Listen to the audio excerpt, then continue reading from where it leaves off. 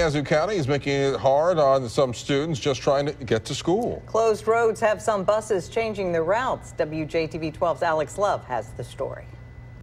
Here on Highway 149, water levels are only a couple feet from reaching certain areas of the road, and if it floods like some predict next week, an entire community will be cut off from sending their kids to school.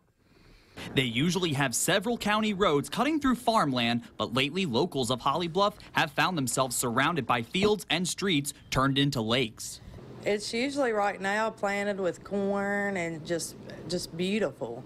I mean, farmland around here is what the whole community thrives on. And to see this water taking over our community is just devastating. For bus drivers like Frances Doris, that's brought many changes to how and where she drives her kids. My elementary has to get on a transfer, and that's something they're not used to. They're used to staying on my bus and getting on the same bus.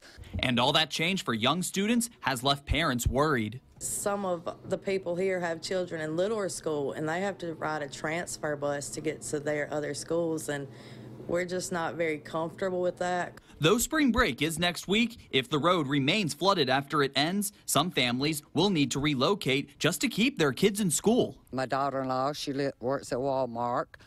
Myself and her and two of my grandchildren are going to be staying in Yazoo so I can keep them in school and transporting them back and forth through a car.